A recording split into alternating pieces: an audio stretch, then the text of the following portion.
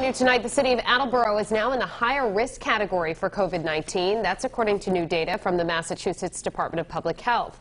Attleboro now joins New Bedford in the red category on the COVID map, which means there are more than 8 cases per 100,000 residents. There has been 60 new cases in Attleboro just over the last couple of weeks. Mayor Paul Heroux expressed his disappointment in a Facebook post tonight, urging everyone to wear masks and avoid crowds in an effort to get out of the red. The mayor also reiterating in that post that people should not blame this on the city's firefighters. About 1/10 of the department have tested positive for COVID-19. 19 firefighters and 2 dispatchers are currently recovering. 1 is in serious condition. The mayor says there are no more or less part of the overall number of people who contributed to the city's overall rate. New tonight, 12 News reporter Rob Nesbitt spoke with the fire chief about how his department is still able to operate with the reduction in emergency responders.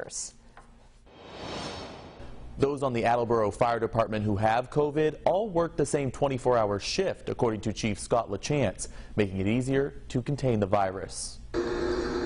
Attleboro's fire department had 1 firefighter test positive with COVID back in March. That was minimal compared to the news Mayor Paul Heroux received on a call last Thursday. 11 people working in the firehouse, the fire department, 2 of whom are dispatchers, are COVID positive. The dispatchers worked here at the South Attleboro station. A few cases came out of the Briggs Corner fire station, but according to Chief LaChance, most were reported at Union Street, one being the deputy fire chief who was in serious condition at Rhode Island Hospital. Been communicating with every day, and today was a very good day. A lot of improvement. Chief LaChance says that almost 100% of the fire department has been tested, with 50 negative results so far. The 11 positive tests were all from the same shift, making it easier for the chief to adjust the schedule. Virtually no reduction in the service to the community, and a lot of that's because the guys self-reported and let me know quickly that they were ill.